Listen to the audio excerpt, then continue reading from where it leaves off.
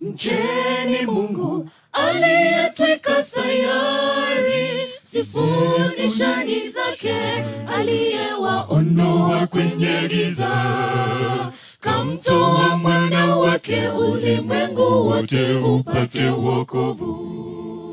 Mcheni Mungu aliyetweka sayari, sifuni shani zake, aliyewaondoa kwenye giza, kamtoa mwana wake ulimwengu wote upate wokovu.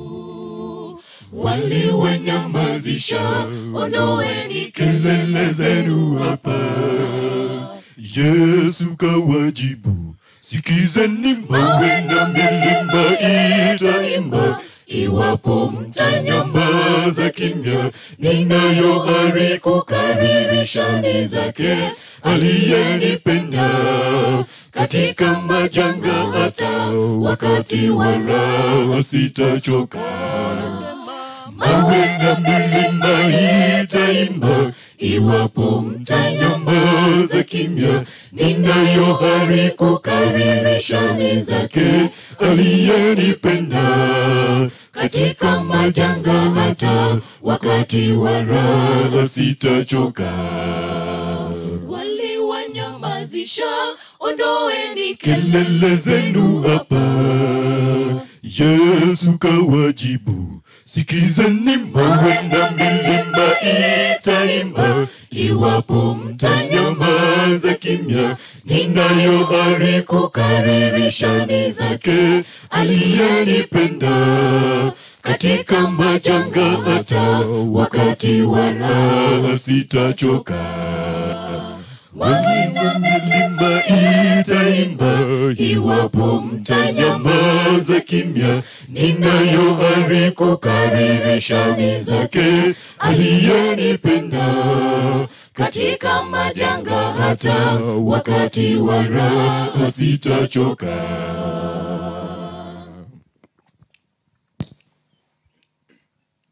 Fanyeni kazi, machweo imewadia. Tangaza wasikie ujumbe wa kurejea kwa Yesu. Ni taji la neno lake limekita mizizi ulimwenguni. Fanyeni kazi, machweo imewadia. Tangaza wasikie ujumbe wa kurejea kwa Yesu. Hitaji la neno lake limekita mizizi ulimwenguni. Waliwanyamazisha, ondoeni kelele zenu hapa. Yesu kawajibu, sikizeni mawe na milima itaimba. Iwapo mtanyamaza kimya, ninayo ari kukariri shani zake, aliyenipenda. Katika majanga hata wakati wa raha sitachoka. Mawe na milima itaimba. Iwapo mtanyamaza kimya, ninayo ari kukariri shani zake, aliyenipenda.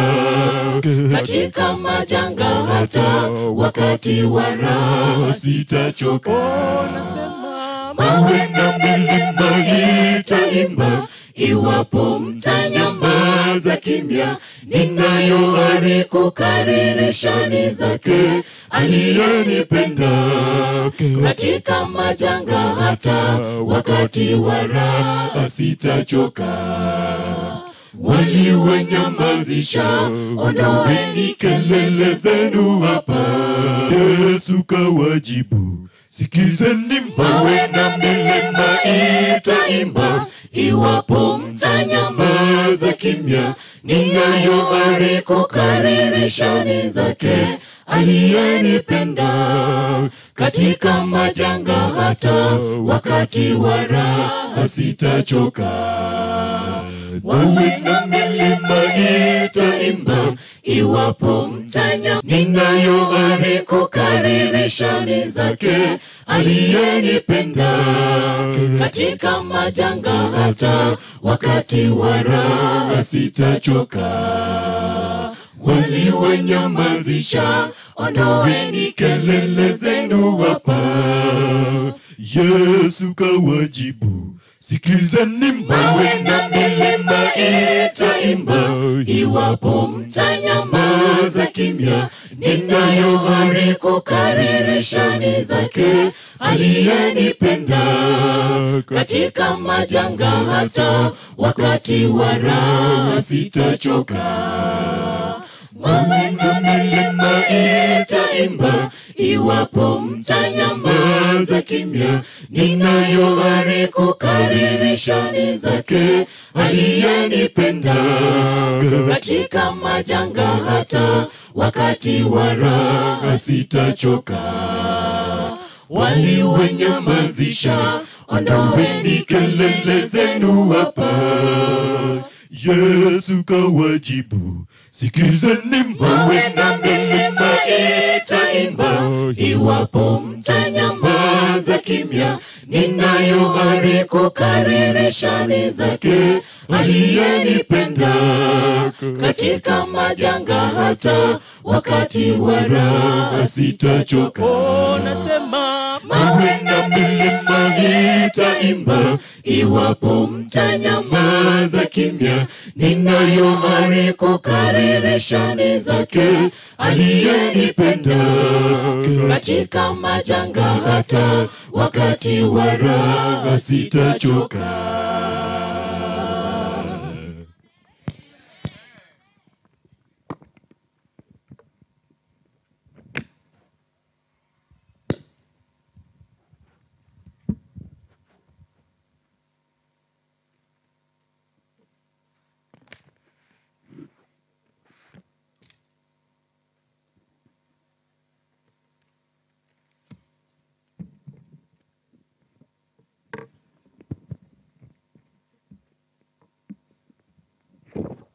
God is good. What do you say to the choir? That was wonderful. I know those who have spoken before us had already welcomed us to today's part of the program. Nevertheless, I want to still take this opportunity to welcome each and every one of us, particularly to this program that we are about to begin. Without much ado, I would invite us to go with me to the book of Revelation chapter 6, verse 17, from whence the servant of the Lord will be able to extrapolate the message of this hour. And the Bible reads, it's a question by the way, it reads, "For the great day of his wrath is come, and we shall be able to stand." I repeat, for the great day of his wrath is come, and we shall be able to stand. Let's pray. Father, in the mighty name of the gift of life, Father, you've called.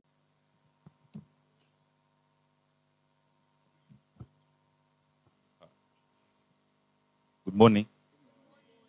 I hope that we slept well and the day has been kind to us so far.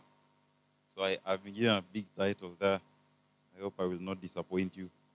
My name is Evangelist. I think I will use that from now. Sounds good. So Emmanuel, thank you. So today, I think it's a good day. You can even see I am, let's say, dripped in my shirt of many colors, almost reminiscent of Joseph. You know, we all want to be men of integrity. You know, we see temptation and we all want to be men of integrity. You know, we see temptation and we reject it because we have chosen to be loyal to God, as we have understood the love of God. So when you see me in my drip, you know, it's cold, but I have to shine. Just remember that, yes, in and out of season. Drip haitambui season. But just remember, at least if you see me with this shirt, just remember the story of Joseph.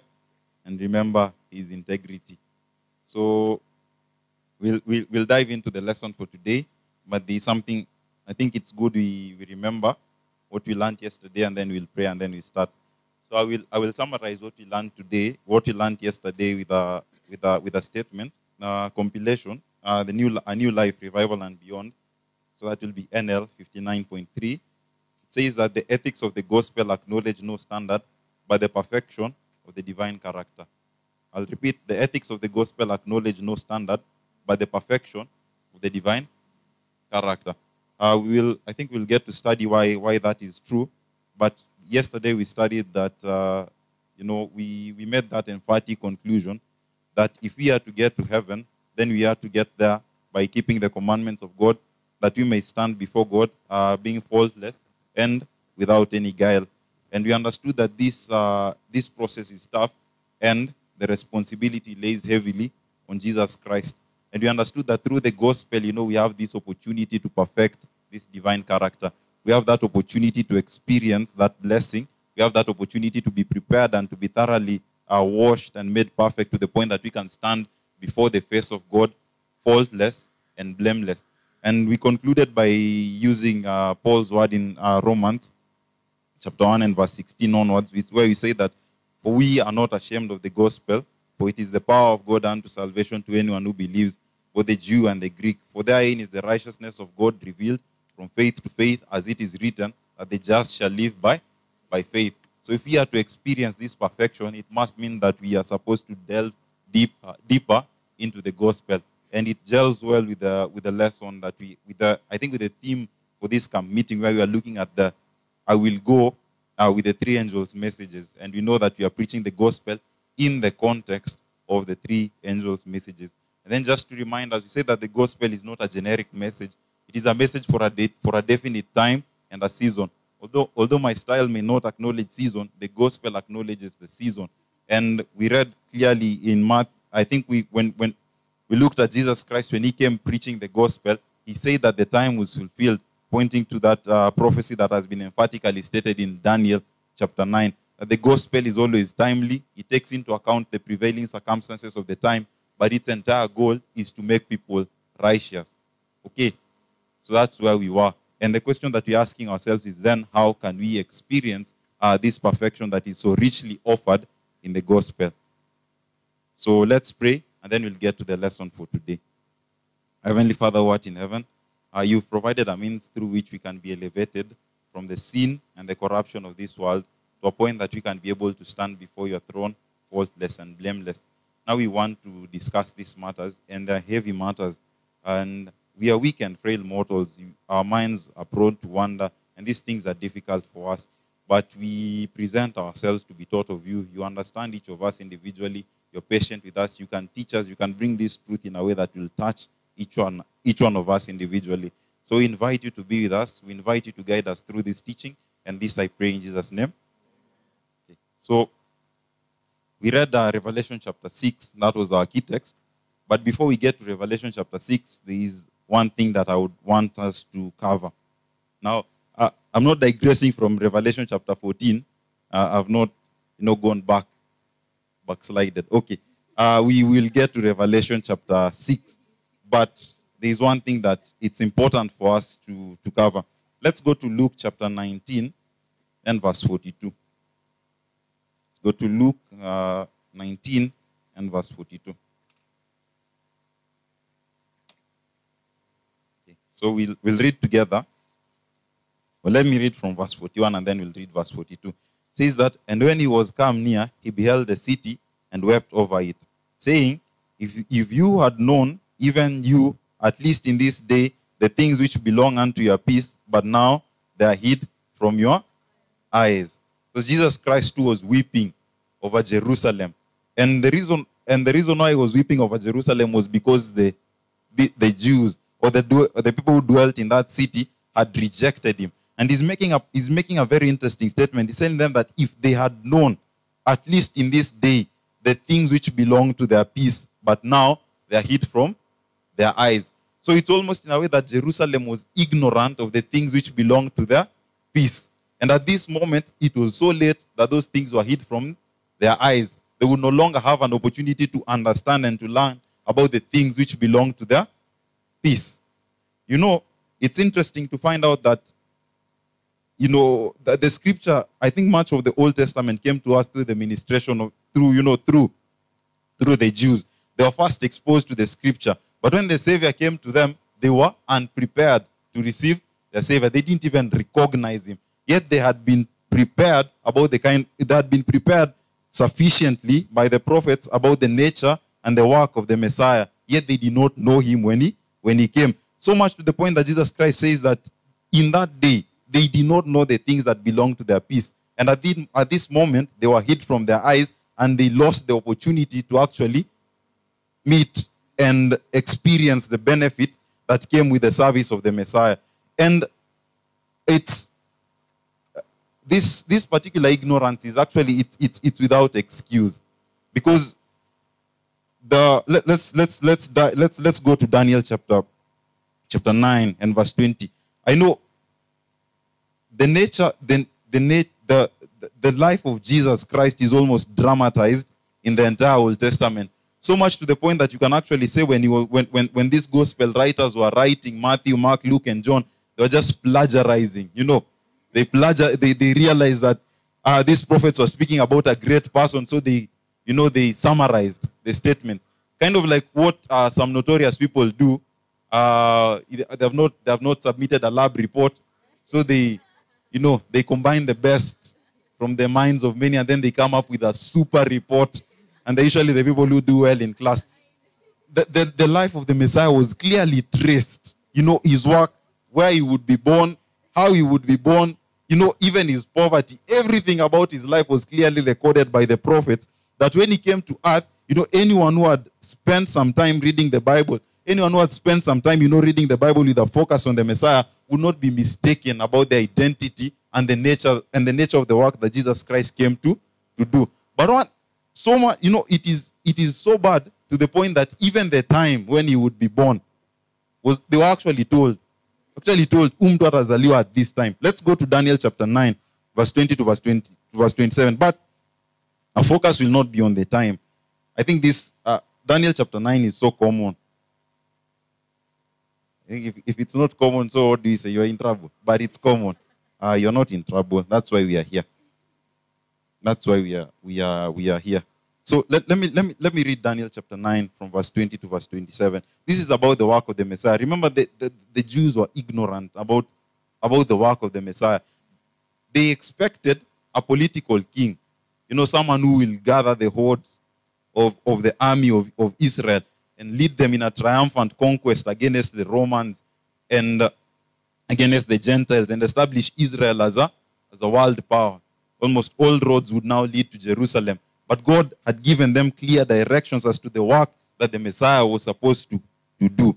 Now it says in Daniel chapter 9, in verse 20, we'll read onward. It says that, "And while I was speaking and praying and confessing my sins and the sins of my people Israel, and presenting my supplication before the Lord my God for the holy mountain of my God, while I was speaking in prayer, even the man Gabriel, whom I had seen in the vision at the beginning, being caused to fly swiftly, touched me about the time of the evening oblation." Okay, there are interesting things there. Very, very interesting things there. But we might study them at a later date. So Daniel was confessing his sins. And then Gabriel comes and he touches him at a very specific time, the time of the evening oblation. There is significance to that, but we will cover it perhaps later.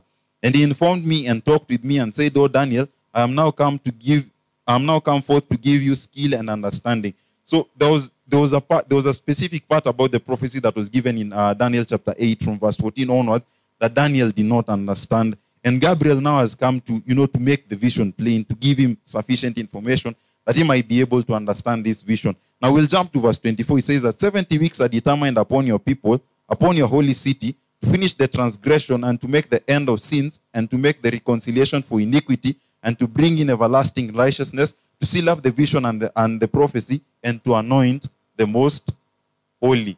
I'll repeat. After these 70 weeks, what were these people supposed to achieve? Let me just read.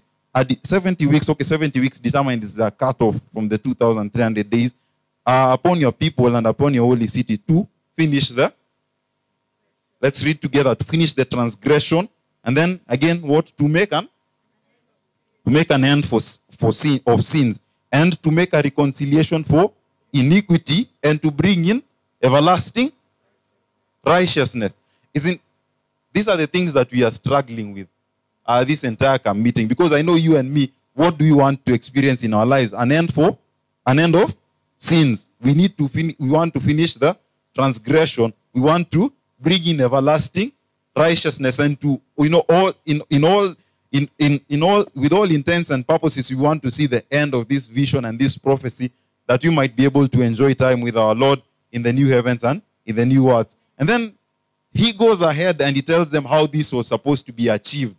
In verse 25, he says that, know therefore and understand that from the going forth of the commandment to restore and build Jerusalem unto the Messiah shall be 7 weeks and 62 weeks, and the streets shall be built again and the walls even in troublous times. What Gabriel is essentially telling these people is that this work, you can't continue this work forever. It is time bound. There are limits. You won't just continue parlaying with temptation and playing around with sin, hoping that one day, you will bring an end to sin. This work is time bound. There is a time limit. There is a probationary period that God has given you for this work to be done. Now, this is how the work is achieved. Let's continue. He says that after 62 weeks shall Messiah be cut off, but not for himself, and the people of the prince shall come and destroy the city and the sanctuary, and the end thereof shall be with flood unto the end of the war. Unto the end of the war, desolations are determined. Let me just read verse 27 and then we'll come back to that. And it says that, and he shall confirm the covenant with many for 1 week, and in the midst of the week he shall cause the sacrifice and the oblation to cease, for the overspreading of abominations he shall make it desolate until the consummation and the determined shall be poured upon the desolate. Let me just read verse 27. And he shall confirm the covenant with many for 1 week, and in the midst of the week he shall cause the sacrifice and the oblation to cease. So verse 27 again. And he shall confirm the covenant with many for one week. So all of this, all of these duties, all of these things that were supposed to happen to the Israelites, they were supposed to bring in everlasting righteousness. It was supposed to come through the agency of the Messiah. And how are they supposed to be sure that it was supposed to come through the agency of the Messiah? Because there was a covenant. And the Messiah was going to confirm this covenant. And by confirming the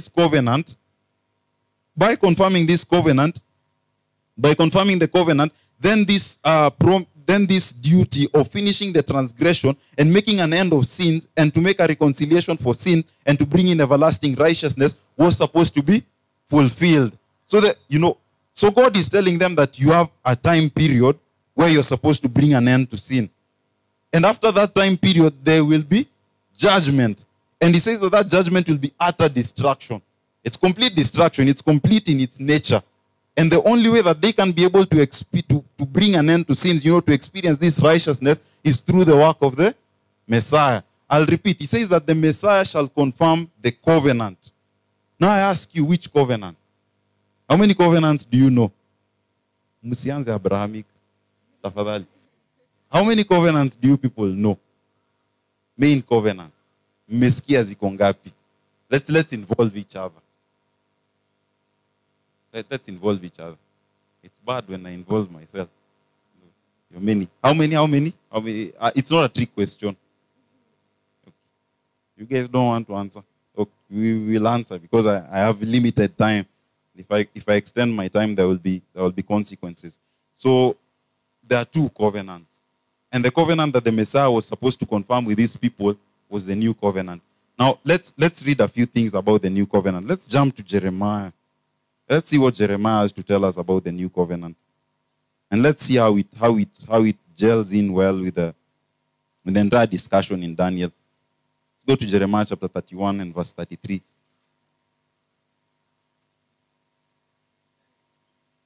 So we'll start. So let's start from verse 33. We could start from verse 31, but let's read. Look, let's start from verse 31. It says that, behold, the days come, says the Lord, that I will make a new covenant with the house of Israel and with the house of Judah, not according to the covenant that I made with their fathers in the day that that I took them by the hand to bring them out of the land of Egypt, which my covenant they break, although I was a husband to them, saith the Lord. Okay, let's just read verse 30. Not according to the covenant that I made with their fathers in the day that I took them by hand to bring them out of the land of Egypt. Many people unnecessarily jump to the conclusion and they say that, now the new covenant is completely different from the old. The old covenant was faulty. By that verse, they say that the old covenant was faulty and now we are living in a new covenant. And the usual trope goes around when they say that, the old covenant was about laws and sacrifices and oblation, and the new covenant is about grace. You've not had, just or you've had it before. But the obvious problem there is that who gave the old covenant and everything, all the regulations and the sacrifices and the oblations that were associated with the old covenant? Who designed the entire system of the old covenant? Was it Moses? Moses just went and imagined all of those things in his mind. If he did by there, that would be extremely brilliant. But it's not Moses who did that. It was God who gave the entire thing. It was a plan by God. So if the old covenant is faulty by that assumption, so who is faulty? It's God who made a mistake. No, God was tinkering with an expectation. That's the conclusion. Most of the people who try to, paint the old covenant in a bad light, that is the conclusion that they are making, is that God is faulty. But you read from Jeremiah, he says that the problem is with the people, because they broke the covenant. The fault was not with God. But let's continue. It says that, but this shall be the covenant that I will make with the house of Israel after those days, says the Lord, that I will put my laws in their inward parts and write it in their hearts, and I will be their God, and they shall be my people. Let me translate that for you. They will bring an end to sin. They will bring an end to transgression. And they will have everlasting righteousness. That is the same thing. Because it says that he will put their laws in their hearts, and I will be their God, and they shall be my people. You notice one thing here is that when initially when these laws were given, they were written in tables of stone. But now you see in the new covenant, you actually get into a deeper relationship with the law of God, in that it is written in your heart. Now it's no longer external, it's actually written in your heart. It's actually manifested in your character. It's actually manifested in your innermost thoughts and intention. When you wake up in the morning, you are like David, you meditate upon the law of God because it is written in your heart. Now, the next question is, if a new covenant was supposed to be put in place, what are the necessary ingredients? Let's just read Daniel 9. Let's look at verse 27. It says that, and he shall confirm the covenant with many for a week, and in the midst of and he shall confirm the covenant with many for one week. Now, every time when a covenant is instituted, there are a few things that are necessary for that covenant to actually come to force. The first thing is that you need the parties of the covenant. But like the old covenant, there are two key ingredients that are needed for this covenant to come into force. First thing that is needed is there is need for a sacrifice. And the next thing that is needed is that there is need for mediator. Because this is a covenant between two parties, God and man. Now you remember when you are reading in Isaiah chapter 59 and verse 2, it says that your sins have caused a separation between you and God, and your iniquities have hid his face from you, so that he will not be able to hear you. Now this separation necessitates that there will be someone who will bridge the chasm between man and God. And when God is seeking to enter into a covenant relationship with man, it means that there is a mediator is necessary to ensure that this relationship is perfect. That this relationship actually works. Because you're dealing with two parties that are disparate, two parties that are extremely different. So there is need for a mediator. And that mediator is who Daniel identifies as the Messiah. I think Hebrews puts it a bit clearly. Let's go to Hebrews chapter 9. And let's read verse 7, and then I think we'll jump to verse 12. Let's look at this. It says that, no, let's read verse 12. Let's start from verse 12. It says that, neither by the blood of goats and calves, but by his own blood he entered once into the holy place, having obtained an eternal redemption for us. For if the blood of bulls and goats and the ashes of no. I don't want this one. This one I'll use to illustrate something else. Let's look at Hebrews. Let's go to verse chapter 8. That is what I wanted. Chapter 8. Chapter 8. Let's look at Hebrews chapter 8. And let's look at verse.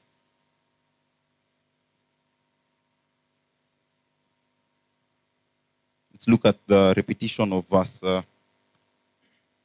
Let's look at chapter 8 and let's look at how it's repeated in verse.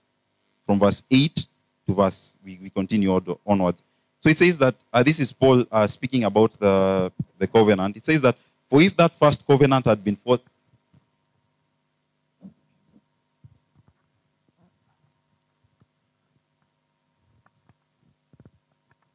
Okay. So I hope it's better right now, yeah? We can be able to communicate with each other clearly. So when we are reading about this covenant that had to be instituted, there were two things that were necessary. First thing that was necessary was that there had to be a sacrifice that had to be offered to ratify the covenant. And then the next thing that had to happen was that there was need for a mediator. And let's just read how Paul let's read just how Paul says that let's start from verse Let's start from verse 7. It says that for if that first covenant had been faultless, then there should have then should no place have been sought for the second. For finding fault with them, he said, "Behold, the days come, say the Lord, that I will make a new covenant with the house of Israel and with the house of Judah, not according to the covenant that I made with their fathers in the day that I took them by the hand and led them out of Egypt, because they continued not in my covenant, and I regarded them not, saith the Lord." So what when he says that for if that first covenant had been faultless, then should no place have been sought for the second. But what was the fault with the first covenant? It says that for finding fault with them. So the fault was not with the covenant that God instituted. The fault was with who? With the people. It was with the people. The people. And what was their fault? It says that they did not continue in my covenant. Now, when continue in verse 10, it says that for this is the covenant that I will make with the house of Israel after those days, say the Lord. I will put my laws into their minds and write them in their hearts. I will be to them a God, and they shall be to me a people. And they shall not teach every man his neighbor and every man his brother, saying, Know the Lord, for all shall know me, from the least to the greatest. For I will be merciful to their unrighteousness, and their sins and their iniquities will I remember no more. Let me repeat that, verse 12. For I will be merciful to their unrighteousness, and their sins and their iniquities will I remember no more. So you actually see that the design of the new covenant, as it is stated perfectly in verse 11, is that, verse 10, where God says that I will put my laws into their minds, I will write them in their hearts, I will be to them a God, and they shall be to me a people. What is the purpose of the new covenant? To ensure that God is our God and we are his people. That is terrible English, but it conveys the message.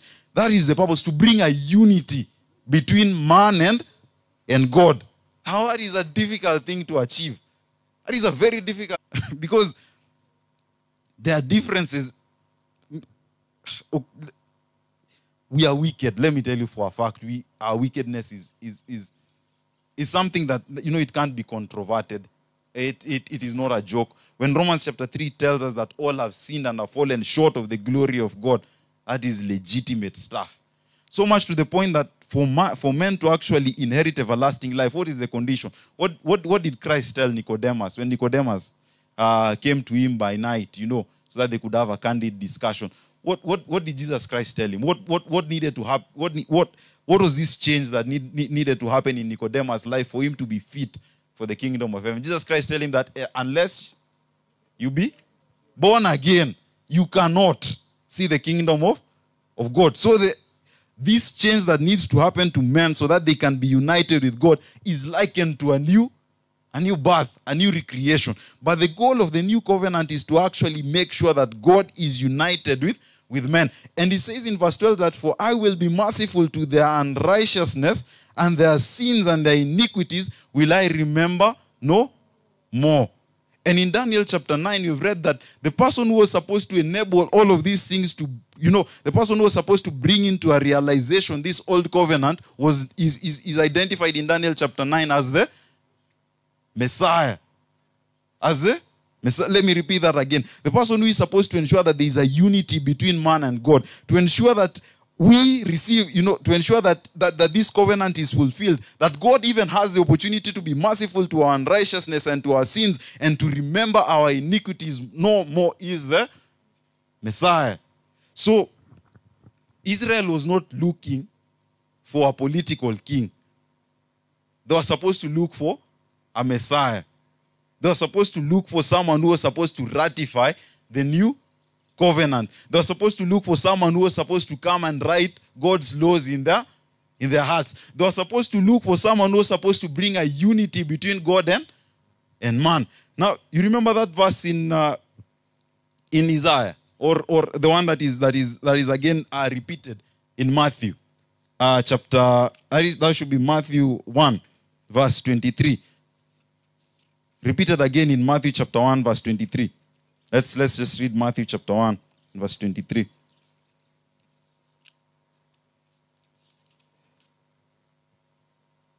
Matthew chapter 1 and verse 23. It says that, behold, a virgin shall be with child and shall bring forth a son, and they shall call his name Emmanuel, which is being interpreted as God with.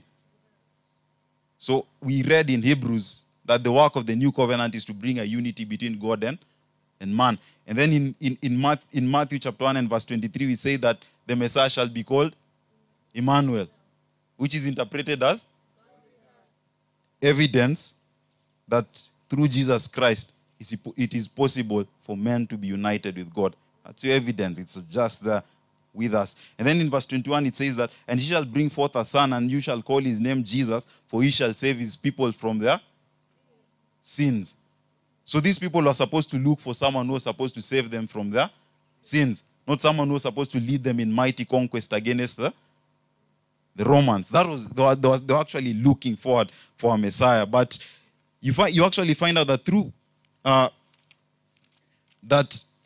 in this confusion, in the heart of their confusion, when the Messiah came to them, they expected someone different, and they were not able to receive the benefits. They were not able to receive the promises and the benefits that had been promised in the new covenant. But what was their problem? What was the problem actually with Israel at this moment? Let's jump to Matthew. Let's go to Matthew chapter 15.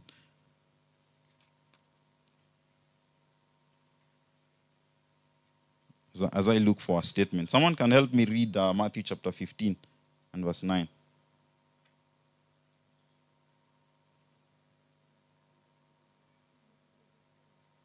There's a part so much. Someone just help me read.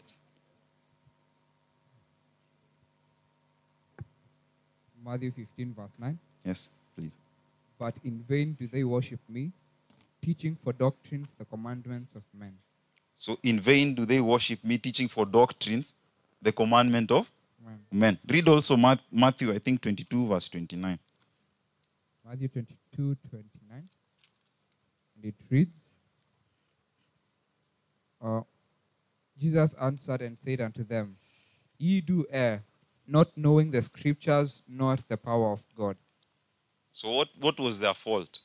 Many people, when many people are discussing, I think it's a mistake that we make commonly.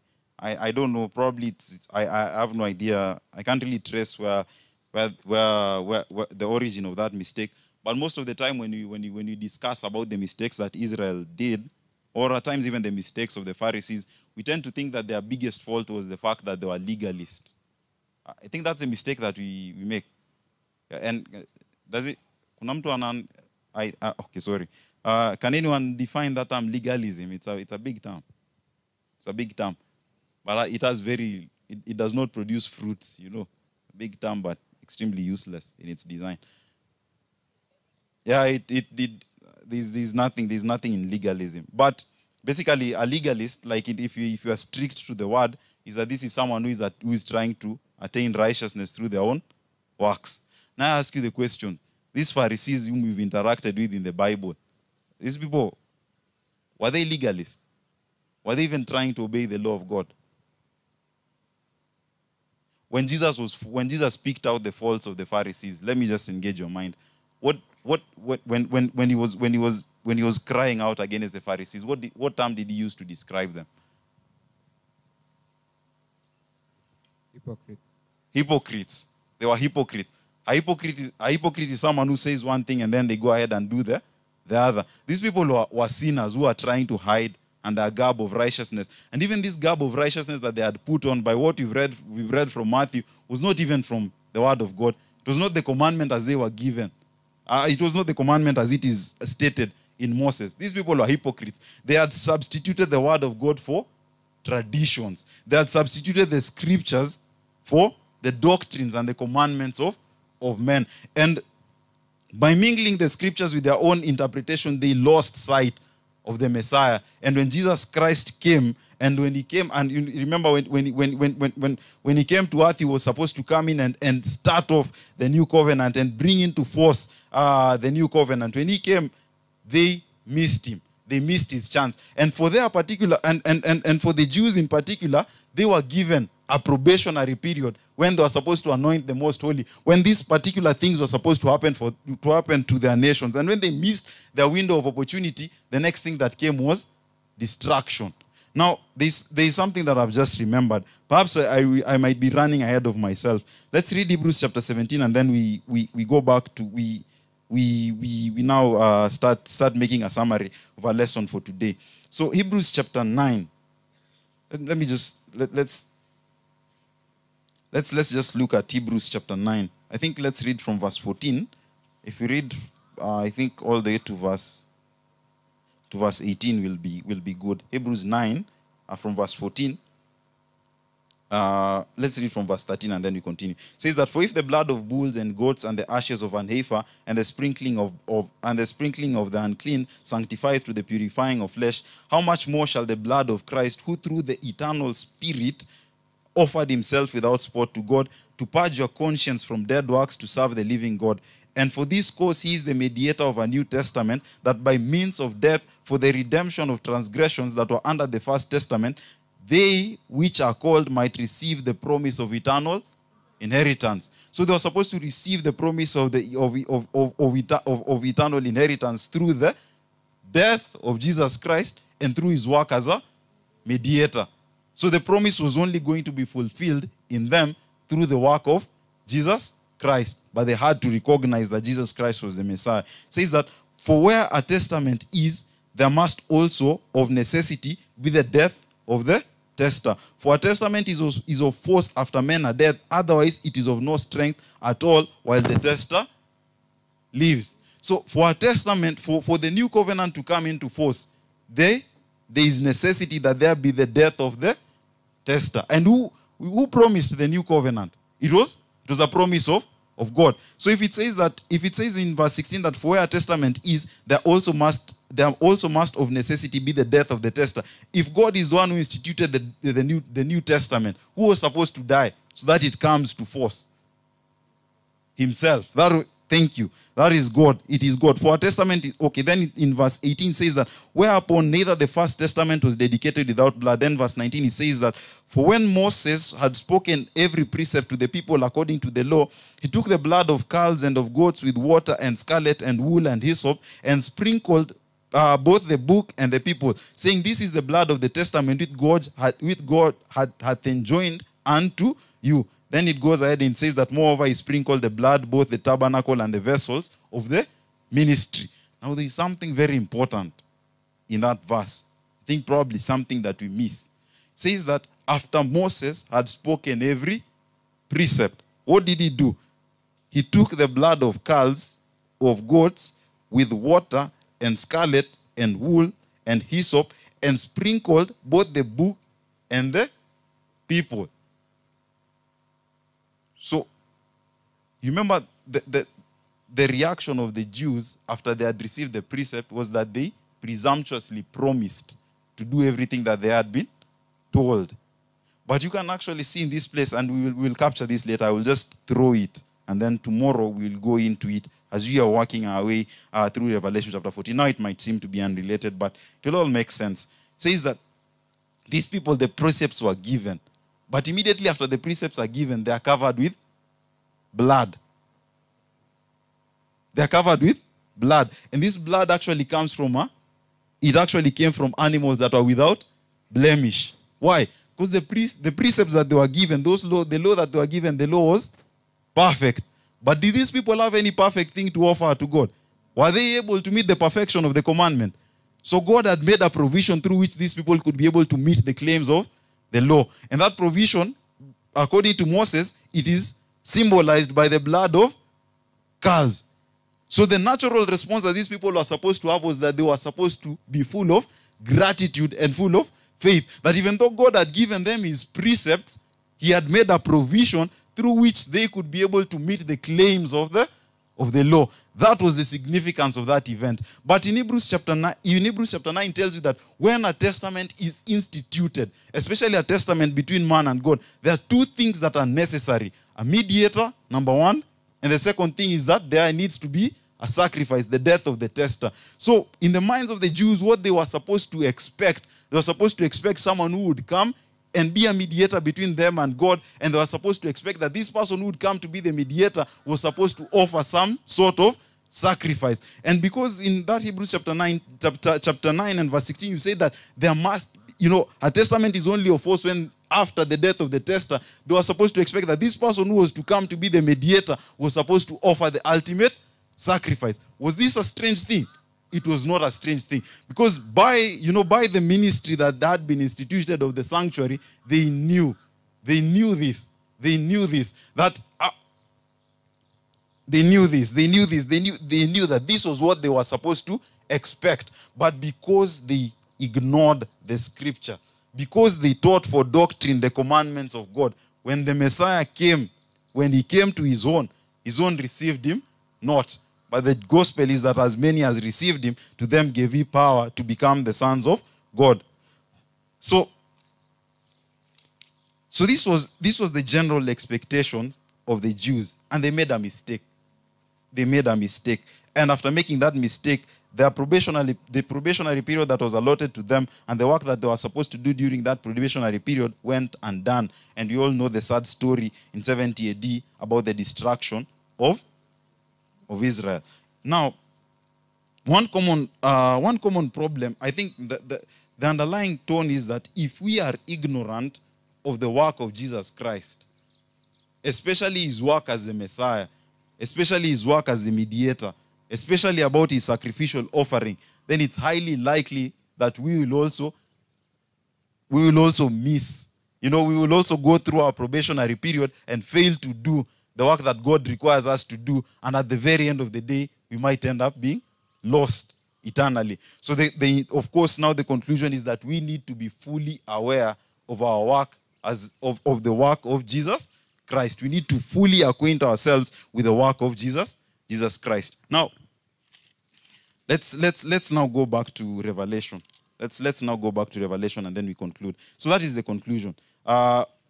When Jesus Christ came during his first, when he at the first time when he was coming, during his first coming, or let me just read something. Hebrews chapter 8.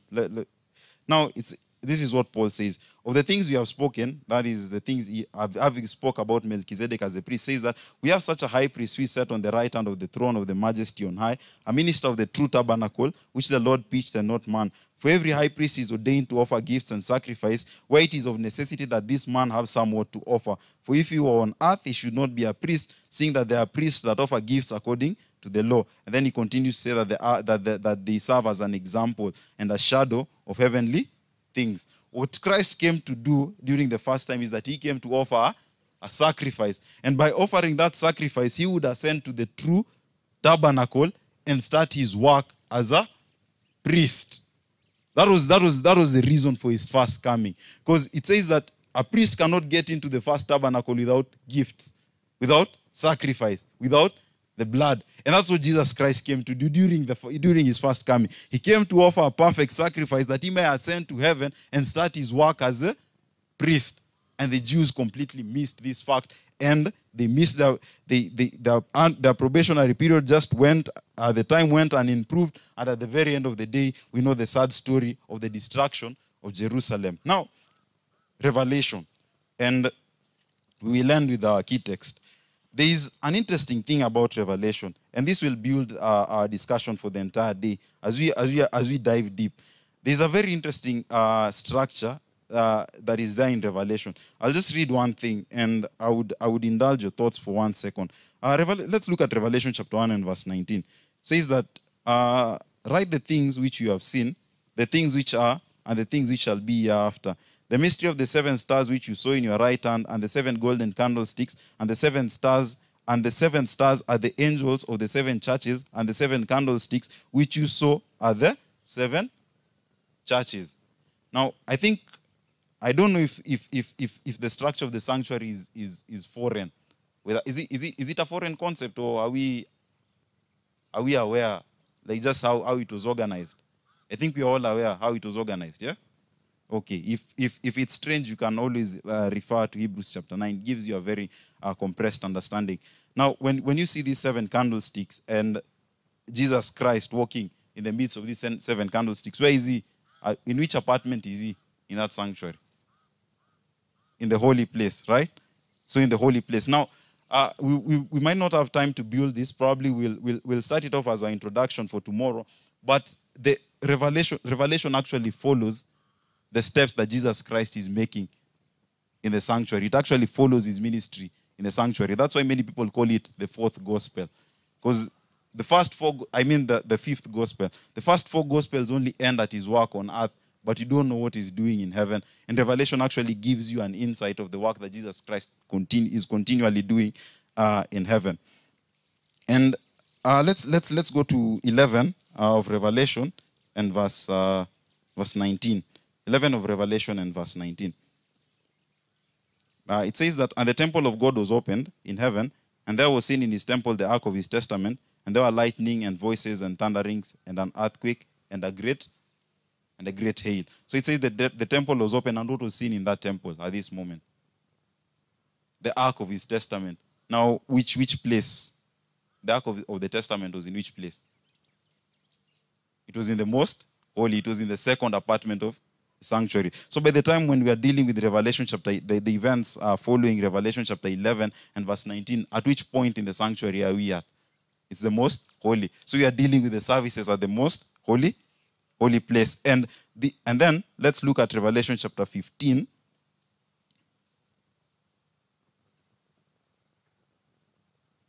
Or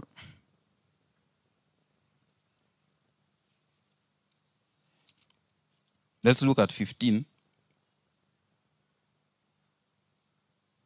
and verse 9. Or we hold on to that thought. We'll build. Let's hold on to that thought and we'll build on it tomorrow. Let's hold, because I think we've exhausted our time. So let's just lay a conclusion. Let's just put a conclusion to this matter, and then we'll continue with the thought tomorrow. We'll continue with the thought tomorrow. Now, we read from Revelation chapter 6 and verse 17. Let's just draw the conclusion.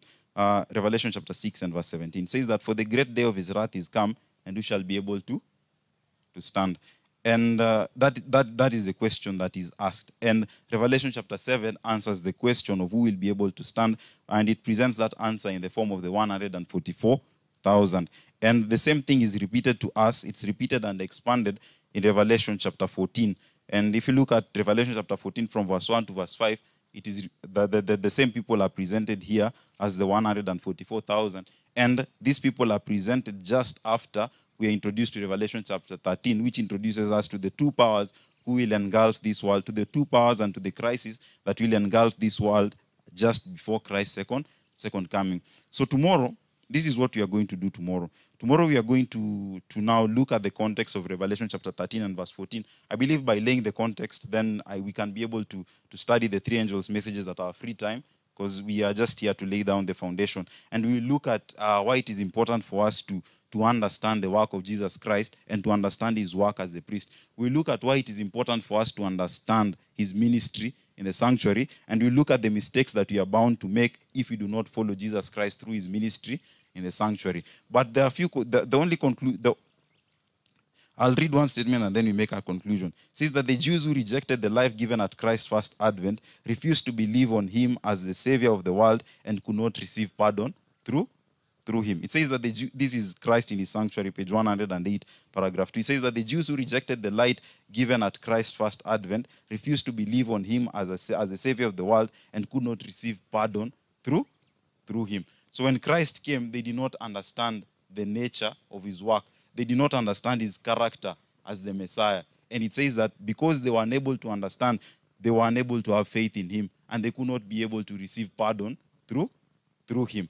And you know, Revelation chapter 16 has left us with a question, that the day of God's wrath is coming. Who will be able to stand? There's a time is coming when probation will close. And the question is that who will be able to stand? Of course, we can jump and make conclusions, and we know that the righteous will stand. But it's important for us to understand how it is, how we can be righteous. And in Revelation chapter 7, it ends at saying something important, that fear God and give him glory, for the hour of his judgment is come.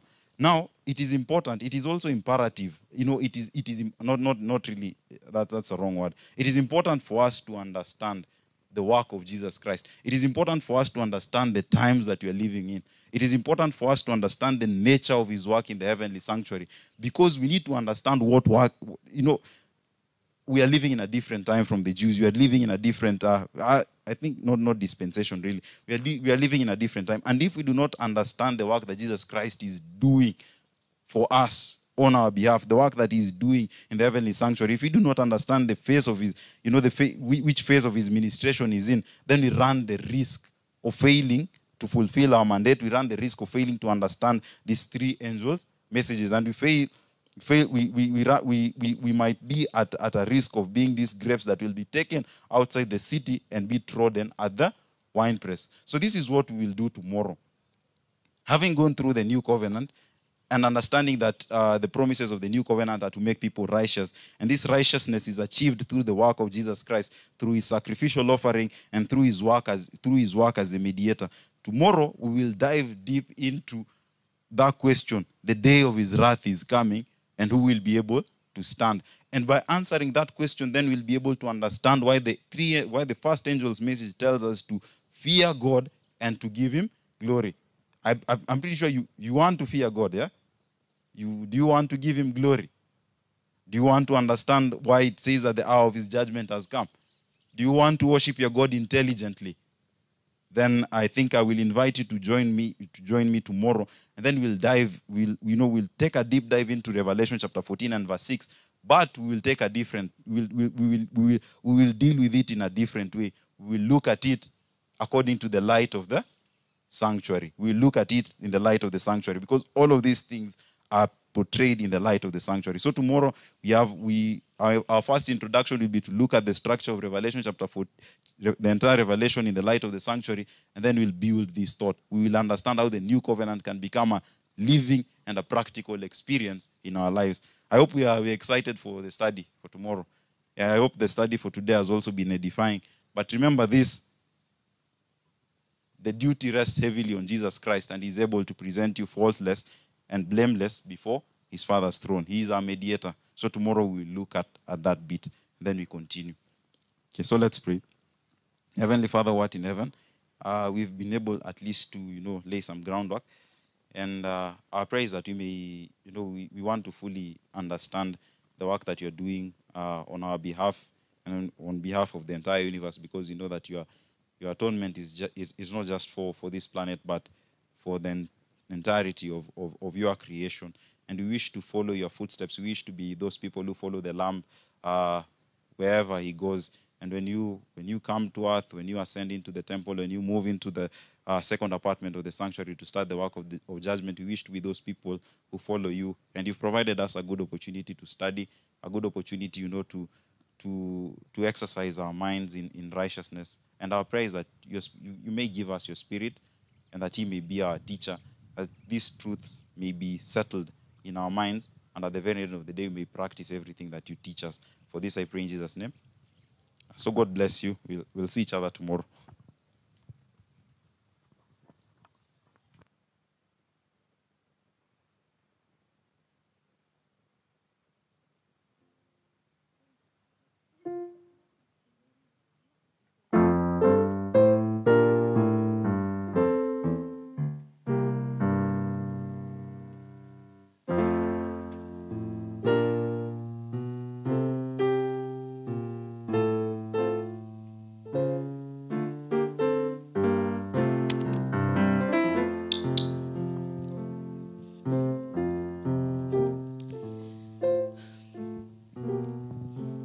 Praise God. Praise God again. We'll turn to hymn 600. Sweet Promise is given. And as we sing the third stanza, the messengers ministers will come for night. 600. Sweet Promise is given.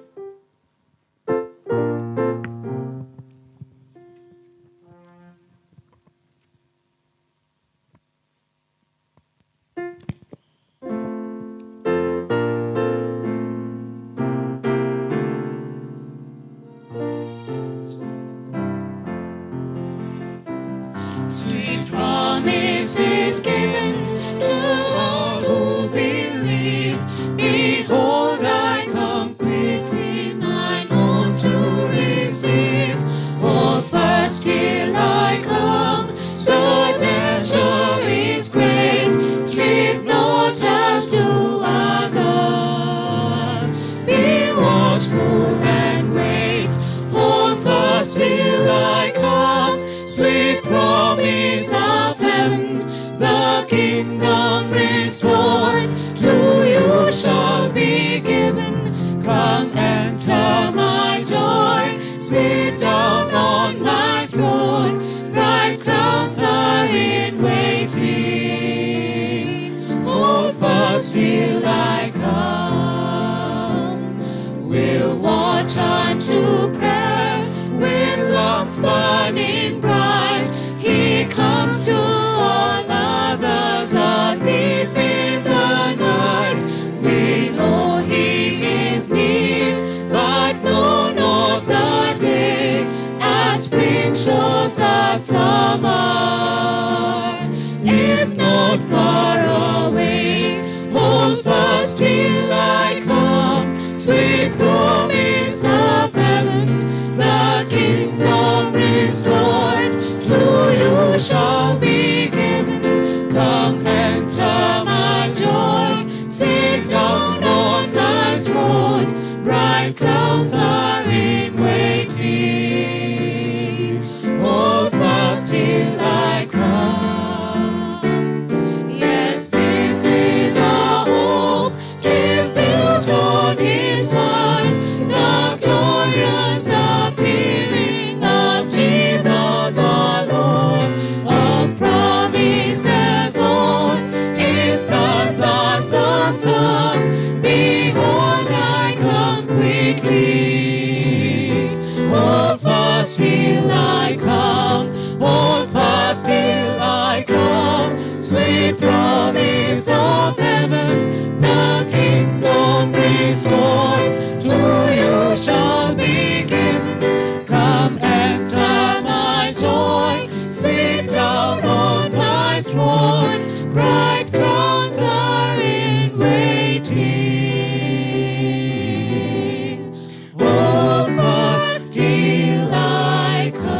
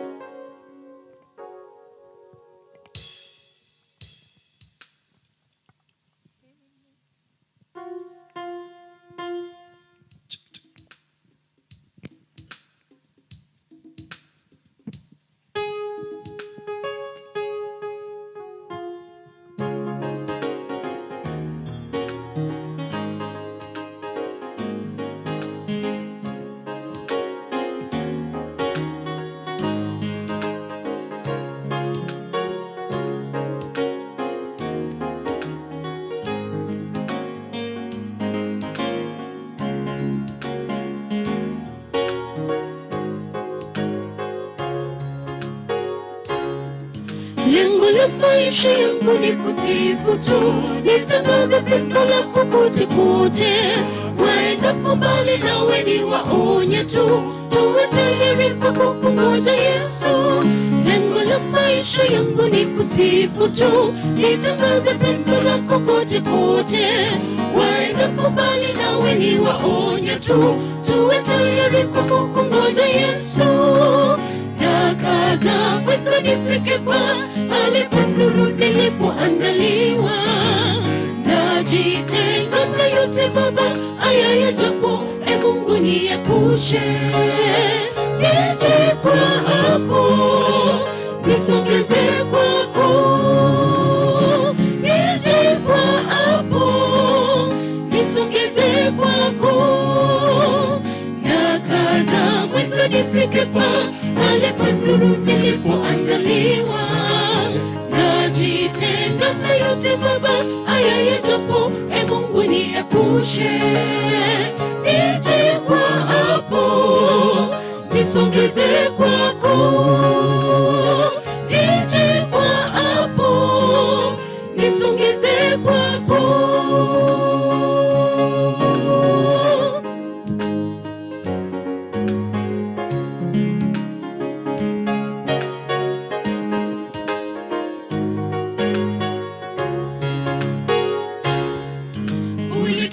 Yesu kutuokoa sisi watu waliopatana na muovu, ukamwaga damu itusamehe sote, tupate kurithi uzima milele. Ulikuja Yesu kutuokoa sisi watu waliopatana na muovu, ukamwaga damu itusamehe sote, tupate kurithi uzima milele.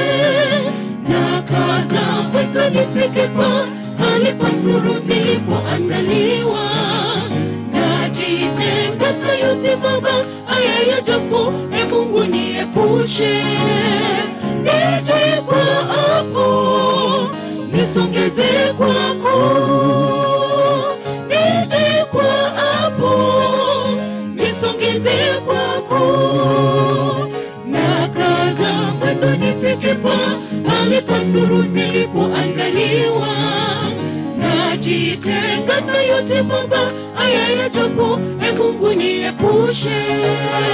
Nije kwako, nisongeze kwako. Nije kwako, nisongeze kwako. Nakaza mwendo nifike pale pa nuru nilipoandaliwa. Najitenga na yote mabaya yajapo, Mungu niepushe.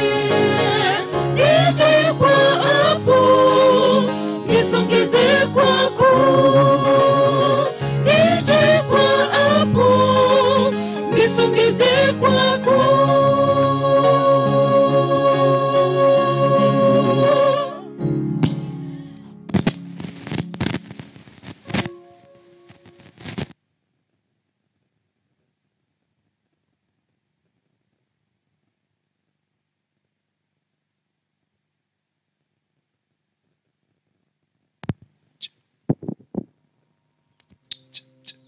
What do you say to that? Amen. Thank you. So we'll turn to hymn 180 or listen to a wondrous story. And as we'll be singing the third stanza again, Whispers of Joy, you'll come for an item. 180.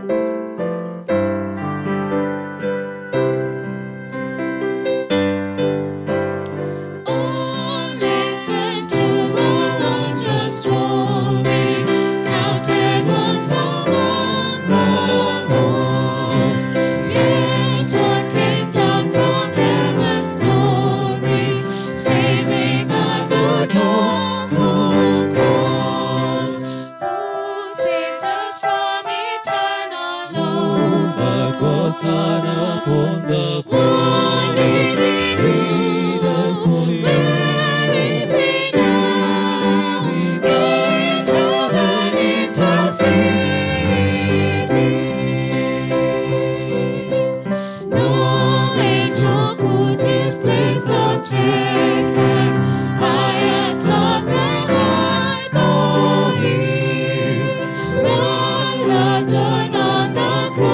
forsaken, was one of the godly three, who saved us from eternal loss. But God's hand upon the What cross, did he do? He died for you.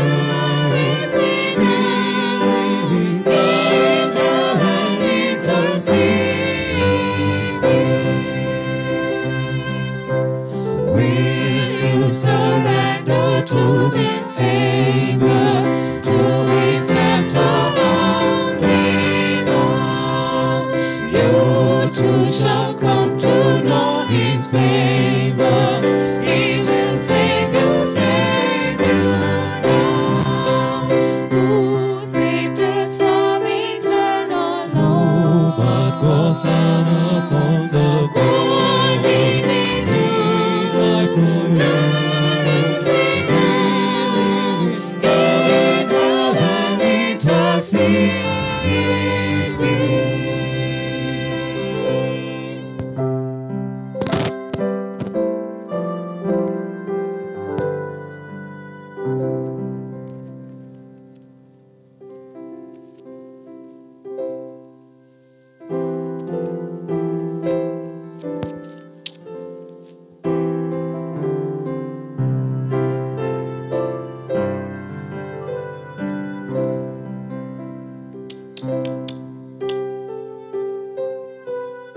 Ni Yesu amebaki rafiki mwaminifu, kwake nitajificha daima. Chukua yote kwangu, niachie Yesu tu. Siku ikifika nilale, ni Yesu amebaki rafiki mwaminifu, kwake nitajificha daima. Chukua yote kwangu, niachie Yesu tu. Siku ikifika nilale, Yesu amebaki rafiki mwaminifu, kwake nitajificha daima.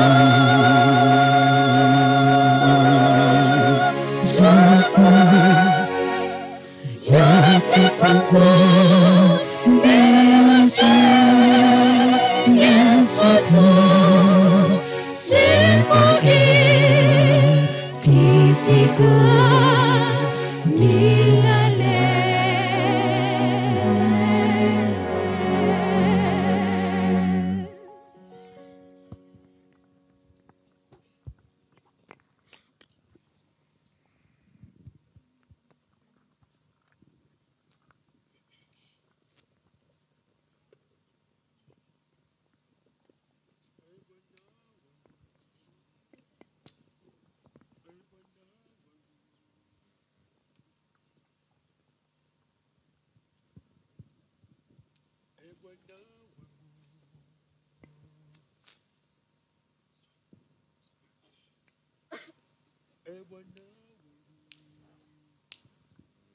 E Bwana wangu,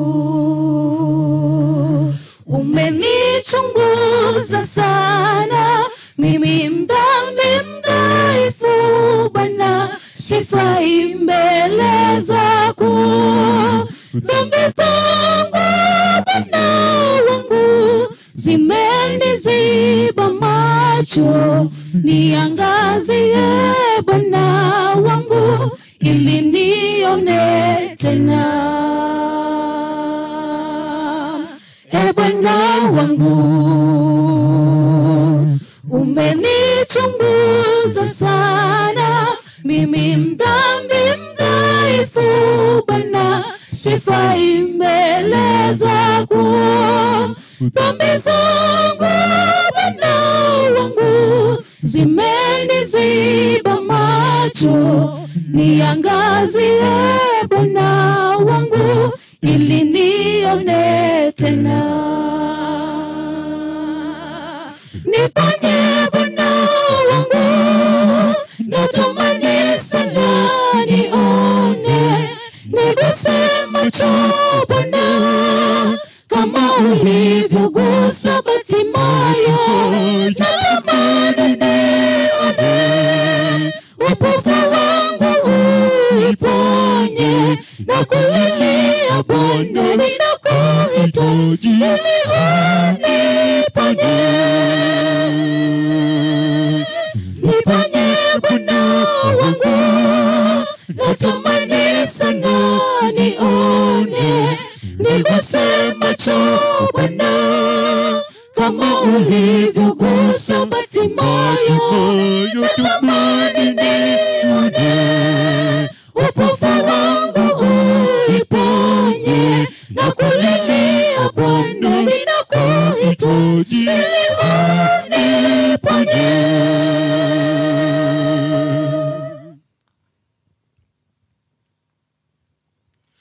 Bwana wangu, nimeteleza dhambini, nimetenda mabaya Bwana wangu, nishike mkono Bwana, nirehemu Bwana wangu, usiniache kamwe, niangazie Bwana wangu ili nione tena. Bwana wangu, nimeteleza dhambini, nimetenda mabaya Bwana wangu, nishike mkono Bwana, nirehemu Bwana wangu, usiniache kamwe, niangazie Bwana wangu ili nione tena. Niponye Bwana wangu, natamani sana nione, niguse macho Bwana kama ulivyogusa Bartimayo. Natamani nione, upofu wangu uiponye, na kulilia Bwana ninakuhitaji ili uniponye. Niponye Bwana wangu, natamani sana nione, niguse macho Bwana kama ulivyogusa Bartimayo. Natamani nione, upofu wangu uiponye, na kulilia Bwana ninakuhitaji ili uniponye. Niponye Bwana wangu, natamani sana nione, niguse macho Bwana kama ulivyogusa Bartimayo.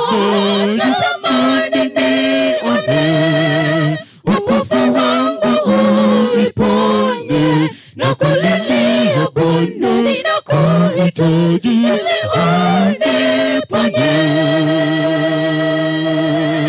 Niponye Bwana wangu, natamani sana nione, niguse macho Bwana kama ulivyogusa Bartimayo.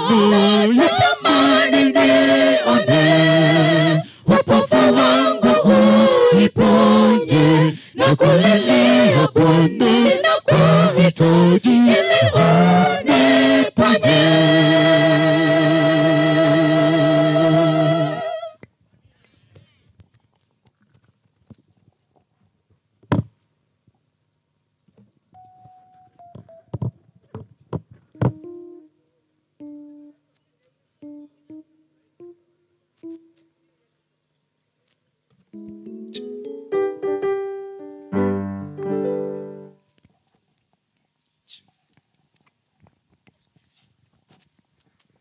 do you say to that again?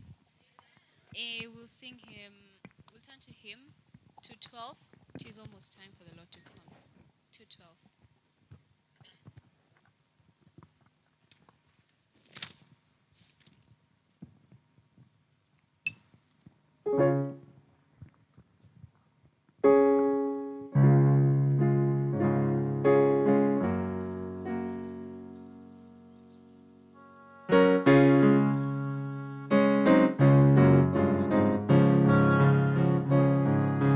Tis almost time for the Lord to come. I hear the people sing.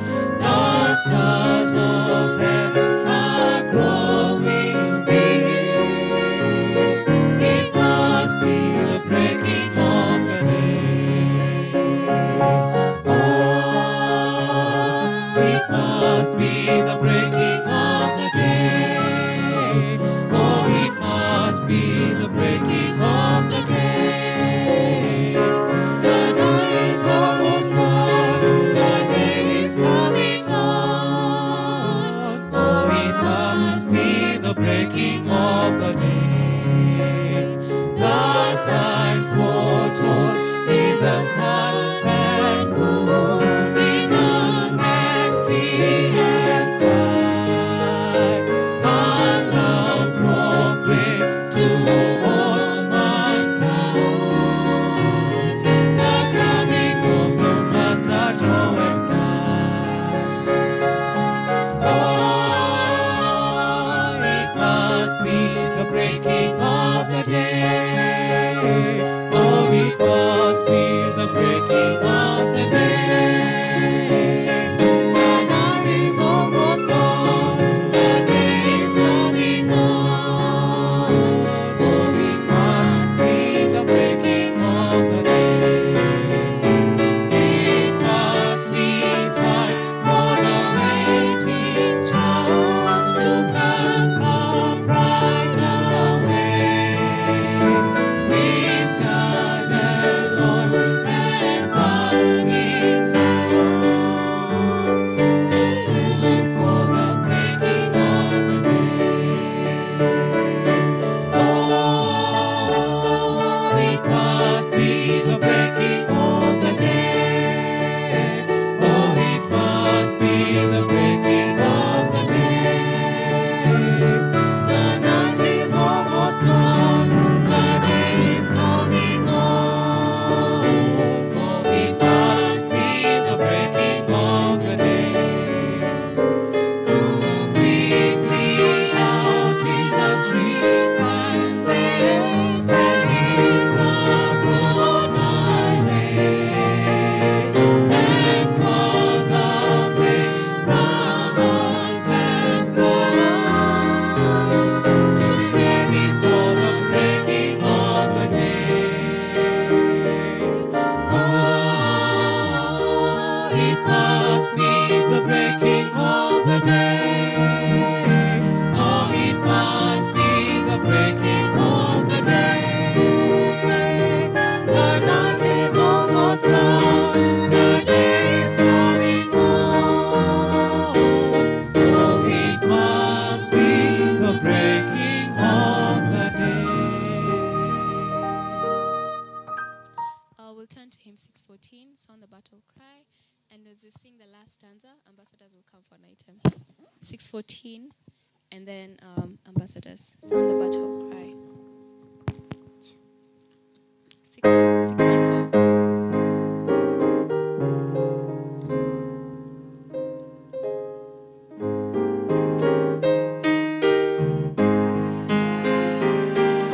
Sound the battle cry, see the war is nigh. Raise the standard high for the Lord. Guard your armor on, stand firm everyone. Rest your cause upon His holy word. Rouse and soldiers, rally round the banner. Ready, steady, pass the word along. Onward, forward, shout aloud, no stand.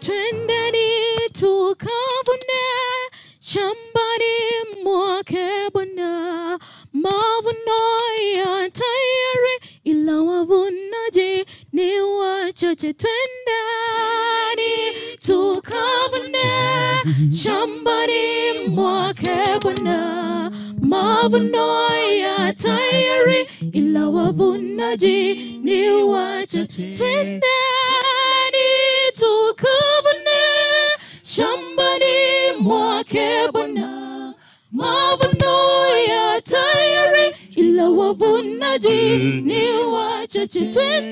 Twendeni tukavune shambani mwake Bwana, mavuno ya tayari ila wavunaji ni wachache. Twendeni tukavune shambani mwake Bwana, mavuno ya tayari ila wavunaji ni wachache. Twendeni tukavune shambani mwake Bwana, mavuno ya tayari ila wavunaji ni wachache. Twendeni tukavune shambani mwake Bwana, mavuno ya tayari ila wavunaji ni wachache.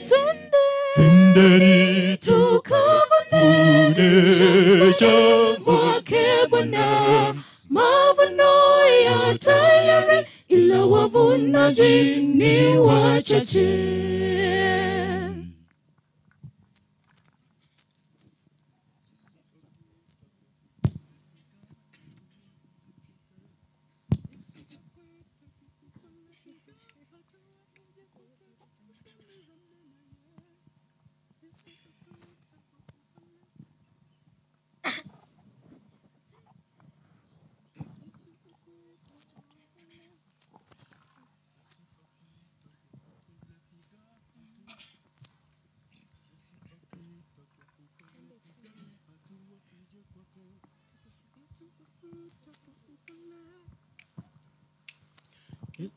Yesu akuita kwa upole, piga hatua uje kwake, msemezane naye.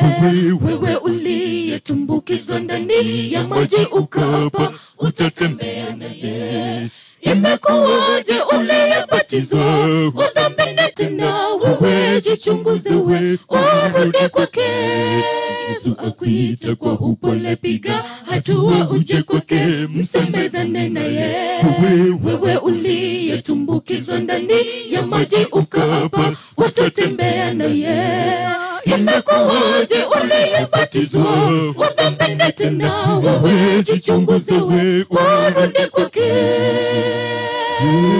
Ufanye matengenezo ukarejele maisha yake. Mungu, maisha tunayoishi ni mapito, kama hayatadumu yatanyauka. Ujitahidi wewe ujichunguze, utambue ni wapi ulipokosea. Ufanye matengenezo ukarejele maisha yake. Mungu, maisha tunayoishi ni mapito, kama hayatadumu yatanyauka. Ujitahidi wewe ujichunguze, utambue ni wapi ulipokosea.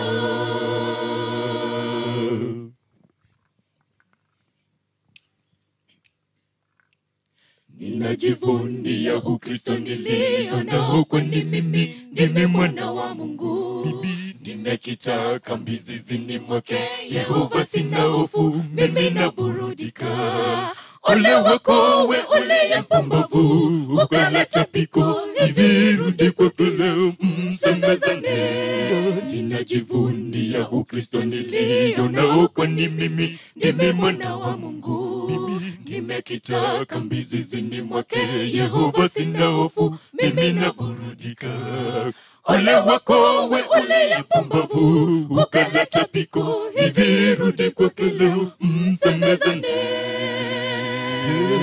Mfanya matengenezo, ukarejele maisha yake. Mungu, maisha tunayoishi ni mapito, kama hayatadumu yatanyauka. Ujitahidi wewe, ujichunguze, utambue ni wapi ulipokosea. Ufanye matengenezo, ukarejele maisha yake. Mungu, maisha tunayoishi ni mapito, kama hayatadumu yatanyauka. Ujitahidi wewe, ujichunguze, utambue ni wapi ulipokosea. Ufanye matengenezo, ukarejele maisha yake.